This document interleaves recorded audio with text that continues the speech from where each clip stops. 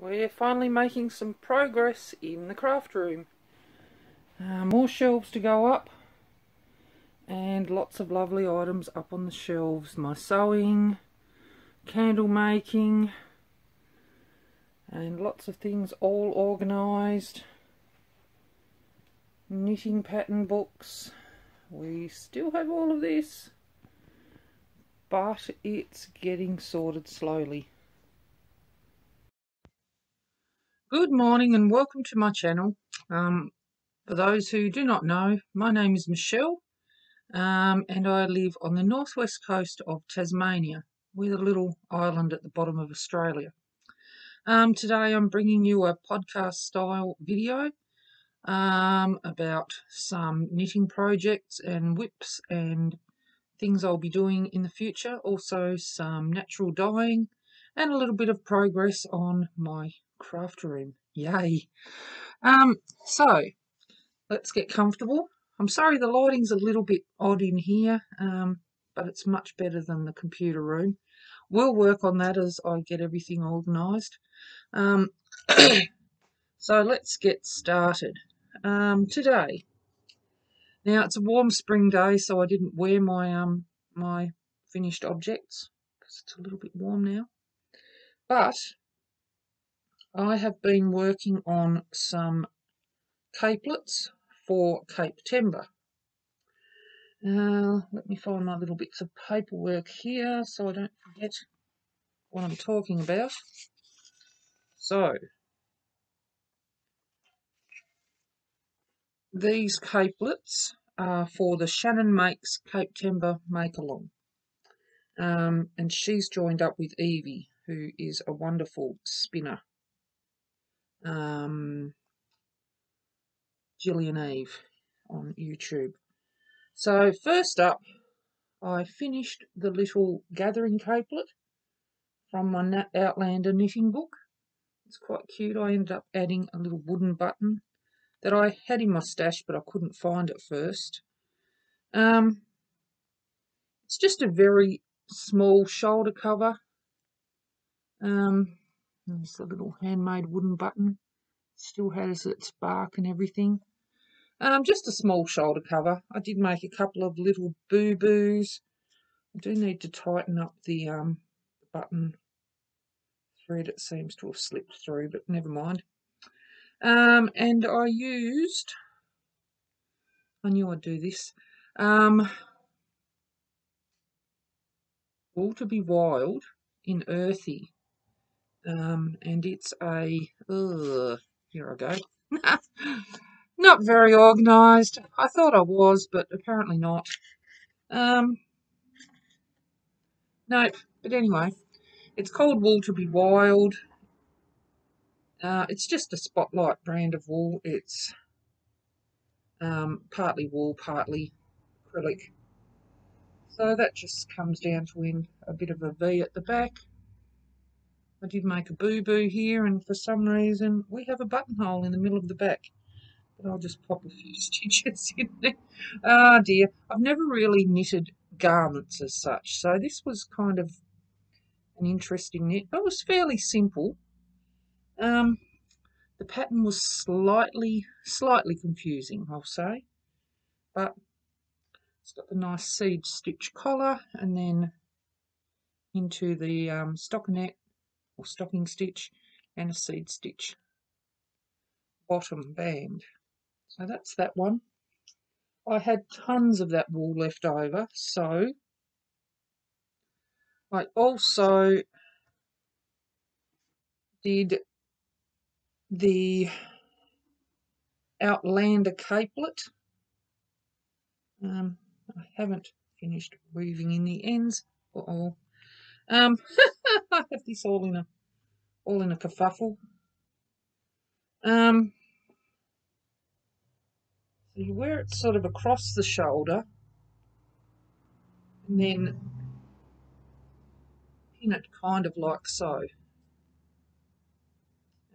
So same yarn, and I will put up a couple of photos at the end of me wearing this and the other one. So that's knitting like a rib 2 knit 2 purl rib stitch in a long length, and then you wear it kind of on the diagonal. Did also make a couple of boo-boos on that, one in a very prominent position, and I will have to add a brooch or something to cover that up because it's very noticeable. But anyway, never mind. It's all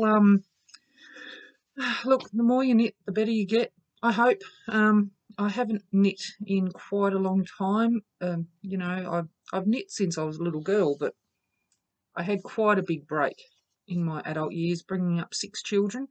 Anyone would think I would knit clothes for them, but I did for the first couple, but after that I had no time. No time at all. So I've got back into knitting in the last few years, and I'm slowly getting a little bit better. What else have we got? Those were my 2 finished objects. Oh, actually, hang on. I think I do have something else. I do. Well, they're kind of finished objects. They're still damp. I attended a wet felting class a few days ago at the Live Well Centre in Wynyard. Now, the Live Well Centre and Farm at Forward have lots of great little workshops going in Wynyard and Somerset and surrounds. So on this day, I attended a little wet felting class, and we made this lovely piece of fabric. So it's 100% merino, and the little white lines are silk. So I'm quite pleased with that. It'll make a nice little wall hanging. Or you could frame it or put it in put a bunch of pieces together and make a bag or clothing or something, and that's quite nice. I have done a little bit of felting in the past, and I don't think it was merino because it was very, very time consuming. So that's the little flat felt piece, kind of like a little sunset scene. And we also made a bowl, so I ended up deciding I like mine this way. The colours aren't quite coming up great on here, but it's kind of a orange brown little bowl, and all of those colours are silk. Now, some of my silk didn't felt in, but never mind, we'll have a couple of little bumps. It's quite an interesting way that you do this. You make it flat, and you cover a little round piece of plastic with one layer of felt. Sorry, that's probably annoying. And then you flip it over and cover the other side and felt them together, and then you cut a little tiny circle in the middle and pull the plastic out, and then you rub around the edges to felt the edges of the hole. So that's that little one. No idea what I'm going to use it for. I might make a little felted mouse or something to live in there, but I thought it was quite cute. Okay, so that's it for the finished objects. I have been very busy on the needles, so I knit both capelets in September for Capetember. I also joined the other day another little, I think I've left it behind. Oh no, here we go. Another little knit along called Shall We Shawl by the channel We Grow Wild. And for that, I'm knitting the Loving Embrace shawl by Drops. And I'm knitting this in a Modavera brand wool called Mega Tweed. Now, I'm not sure of the colour, like the actual name of the wool, because I got it in one of those, you know, the Spotlight, well, you might if you're Australian, the Spotlight grab bags, which don't actually tell you what it is. So it's this lovely, squishy, thick, warm, wrong time of the year for that, but anyway, warm fabric.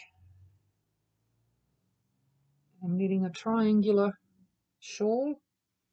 Has the lovely little detail around the edges, which don't really show up perfectly on this wool, but I know they're there. So I actually bought this grab bag of wool for $6, and I've got this much left, and quite a decent sized shawl so far. The pattern said to just go to 50 centimetres, but I just decided to use the whole lot of the balls, and I have 2 more grab bags of that as well. So, as I said, that's for Shall We Shawl, if you'd like to join that. Hashtag Shall We Shawl on Instagram. There's a lovely young girl from Italy who has the podcast We Grow Wild. Oh, sorry. Also, another work in progress are these little bunnies. Now, I have one bunny put together and she's all in her outfit. She's a little bit wonky, but she's sweet. She has a pretty little dress, and a scarf and a beanie at the moment. I need to make 2 of these for my granddaughters. Isn't she sweet? Now, she's knit flat and you stitch her all together, which is how I like to knit. I'm not big on this whole knitting in the round yet. Not confident enough. I've tried a couple of times. And then we also have a little pair of short overalls. I'm doing the boys and the girls' clothes, so the girls can choose whether their bunny is a girl or a boy at the time. I have a cardigan half done, which is all in lots of pieces, so I didn't bring that out. And there's also a pattern for a bear, which is pretty much the bunny pattern with shorter ears. So they're going to be popped in a little case for Christmas, hopefully. I've got a few months left to finish them up. And I hope the girls will like dressing their bunnies and bears. Okay. What else do we have? So, another make-along that I joined was with Yana from Finish Knitting Stories, and if you've seen my previous videos, you've probably seen a little bit about this. And she's hosting the Happy Scrappy Blanket Mail. And that's the hashtag Happy Scrappy Blanket Mail. I'll add these in the description notes. So what I'm doing there is, like a lot of people, I saw the Battenberg blanket and fell in love.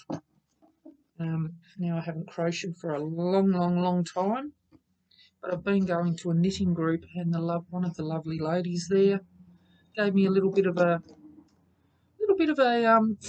brush up on granny squares. So I've been furiously crocheting granny squares in all sorts of colours. These are all natural dyed yarn by me. This one I think is tea and avocado. This one's probably pepperberry. The colours aren't showing up extremely well, but you get the idea. They're all mostly variegated. So that's a box full of the squares. And I'll show you some of the skeins that are waiting to be caked up. So this one is Kamala. It's quite an interesting tone of pink. It's a little bit darker than what it shows up here. I just have these lovely variegated lines of pink. I don't know if you can see that very well. And so far I've only tried crocheting with these. Depending how much I have left, I may knit some up and see how they go. This one I solar dyed on the windowsill during winter for 2 months. And it came out quite nicely. So I have loads and loads of these. I won't show you every one, I'll just show you a few favourites. I did go through them in another video recently. So this one you should be able to see. This one is cochineal.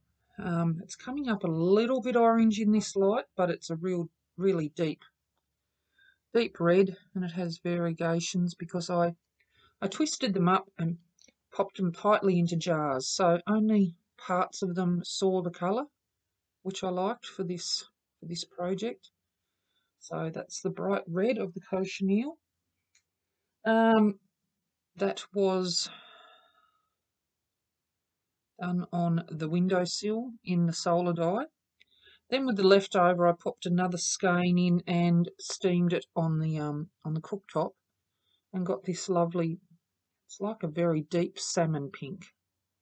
So that's the two shades from the cochineal. Now in here somewhere as well, this is another shade made from cochineal and logwood. It's a nice. It's very similar to the pink of my jacket, even though it's not showing up that well. It has lots of different tones throughout it. So nice purpley pink, kind of like a lilac, I'd say. Then of course we have the logwood.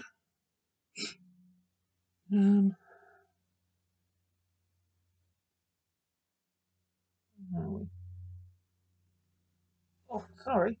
I think this must be it. We have the logwood, which I did on the windowsill, and then this is the one I did after in the pot. I really wish the colours would show up better. They are a lot brighter than this in real life. But never mind, that's the beauty of natural dyes. They don't tend to like to show up.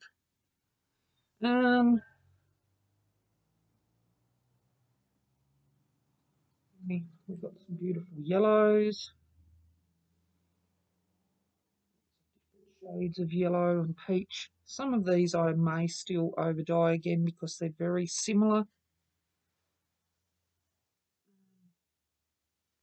Use things like avocados and acorns, and this one was eucalyptus, which again is not showing up very well. So anyway, I have been busy dyeing those up. In the bottom of here, some that I've crocheted together. There's the logwood. I'm really going to have to do something with this lighting.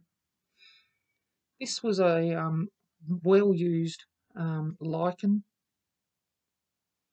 I used that quite a few times. I'm looking for. This one's very pretty and almost as bright as originally. That one is fustic. And this one is my favourite, and I hope it shows up. This one was a bouquet of flowers I bought around Mother's Day, and it had I'm not sure if it was chrysanthemums or dahlias. And that came out all of these beautiful colours, pinky peaches and greens. I think that was eucalyptus leaves or something. And I love that one. Anyway, enough about that. Now I have the huge task of seaming them all up. Well, once I finish making lots and lots of squares. The wool I've used for that is a fairly inexpensive commercial brand. It is 4 Seasons Pure Wool 8 ply. 100% Australian wool, it tells you. It must be wool or it wouldn't dye as well as it does. I'm not sure which type of wool. And they're in the 50-gram balls. They had a big sale recently and they were $3 per ball. So, you know, I'm not extremely rich, so they will do for now. I'd love to work with some better wools, which I do hand spin. Sorry. But I haven't done much recently. The last thing I did was some alpaca for a client, which I can't say I enjoyed, but that's the way it goes sometimes. Okay, so I told you about the Finished Knitting Stories Scrappy Blanket Mail. I told you about Shannon Makes Capetember. I told you about Shall We Shawl. I think that was that. Oh, I noticed another channel yesterday called 50 Fabulous Strick. Now, it's a Danish lady. She speaks English, so she does a podcast in English and Danish. And she's doing a knitathon on the 15th of October where you can knit for 24 hours straight if you wish, or just as much as you can and catch up. They're doing lots of live knitathons. So that's hashtag knitathon 2022. I might join that if I get a chance. I have lots of things on my project to-do list. I haven't quite finished the scarf I was knitting for charity. Almost there. So that's that. Now, what I would like to start, and I may have talked about these before, I am not certain. First up, but it's a little bit scary, as are a couple of these. I would like to try the Scotch broom top. It has this really interesting pattern along the chest, and it is really interesting. It's from Wool & Pine. You can find this pattern on Ravelry. It's kind of just a square construction with lovely sort of a net. It's meant to look like a broom lace work. So I actually saw a few podcasters make this. Some have made it. It's quite a cropped top, but you can add a little bit to the bottom. I'll probably add about 10 centimetres longer because I'm not that into cropping. I have quite large ladies, and we don't want them popping out the bottom. It's not a problem everyone has.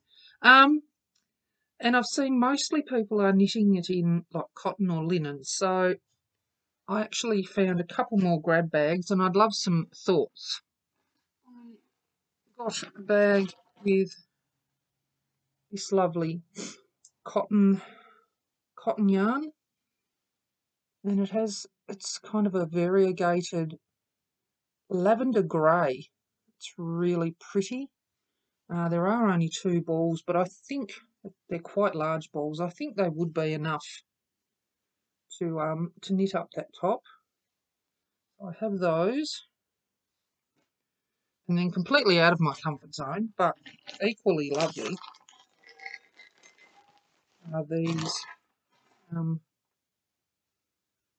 cottons. Now there's 4 of these. I think they're 100 grams each, and they are in the brightest neon green and blue with a bit of white in the centre. So I think the top would look lovely in these colours, but would I wear it? Is my problem. And as my family aren't really into knitwear, it would kind of be a waste if I knitted in this. I'm not sure. What do you think? What do you think? The neon or the lavender? I am a woman in my 50s, which, that doesn't mean you can't wear bright colours, but it's not something I'm comfortable in wearing. I actually found this one first, and then I came across this. Now I like this. We shall see. Let me know what you think. Now, also, another very exciting knit-along. and I'm still waiting on my wool. I ordered a kit from the UK. Last I knew it was in Melbourne, so it's getting close. It's getting close, but this starts on the 6th of October. So we don't have long, and that is the West Knits Twists and Turns Mystery Shawl. So every week you get a clue to start knitting one of Stephen West's fabulous shawls. All we get for now is the details of what we need, how much wool, what needles, etc. One of the requirements is cable needles. I don't think I've ever. I'm a little bit frightened, but I've ordered a Holst Garn wool kit, which is I think it was from Denmark, a Danish yarn, so that will be really interesting. It's in neutral tones. They didn't have a lot left, and it was one of the cheaper kits anyway, so that's all I could afford, to be honest. So I'm really looking forward to starting this, but I'm also very nervous. So if you check out West Knits on YouTube, you'll see some of the other shawls that they've created over the years. So that hopefully won't be too technical for me, but I will give it a shot. Who else is planning to join the West Knits shawl mystery shawl? And do you ever join in on mystery knit-alongs? I have never joined a mystery one before, so this will be my first. Okay, so another couple of pieces that I would like to try out. And this one I had inspiration from Jana from Finnish Knitting Stories. Sorry. Gee, the light's getting a bit yellow in here now. But anyway, and that is a Girl's Best Friend shawl. I really like the mustard and pink, but I would probably swap the grey for a cream. Anyway, so I might give that one a go a bit later on. I don't need too many shawls on the needles. I've got one almost finished. One I need to start soon. Scary stuff. And then another knit that Jana from Finnish Knitting Stories inspired me to try is the Gloam cardigan. I'd like to knit this in some of my hand spun. It's kind of a square construction. It has a bit of lace work. Yeah, all the things. So I'd like to give that a go.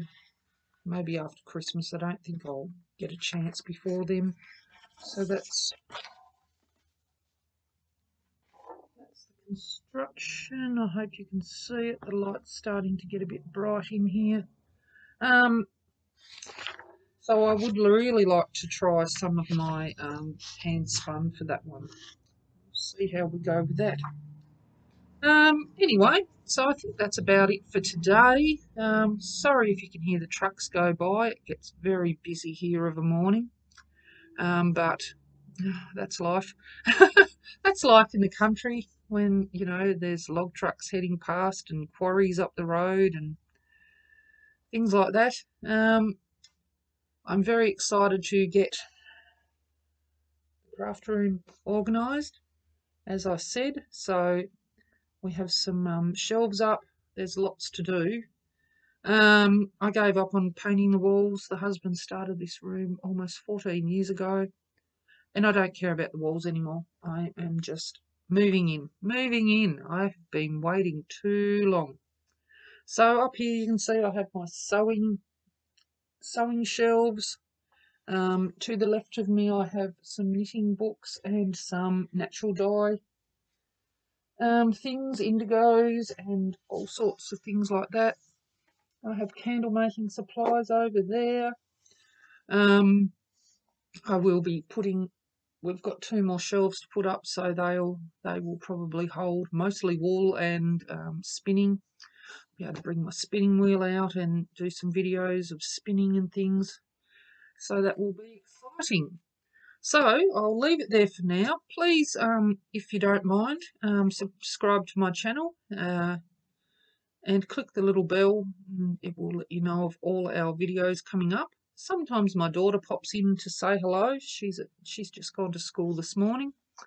And please like the video and comment if you have anything to say, even if it's just tips to make my channel a little bit better. I've been here for a couple of years. I don't load weekly, so I'm a little bit hit and miss, but we don't have many subscribers yet. But,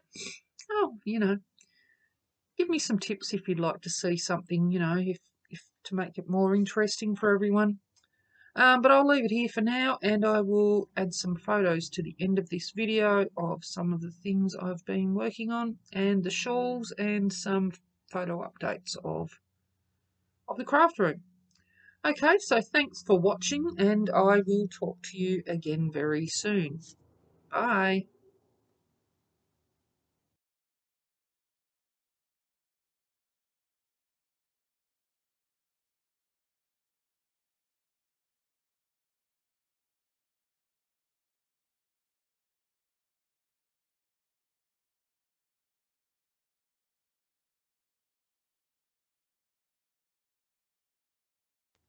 Oh, a bit dusty out here.